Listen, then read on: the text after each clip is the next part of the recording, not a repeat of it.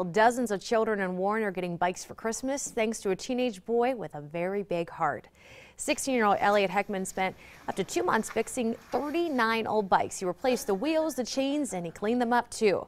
All those bikes were dropped off today at the Salvation Army for the families. Elliott says his grandpa taught him how to fix bikes.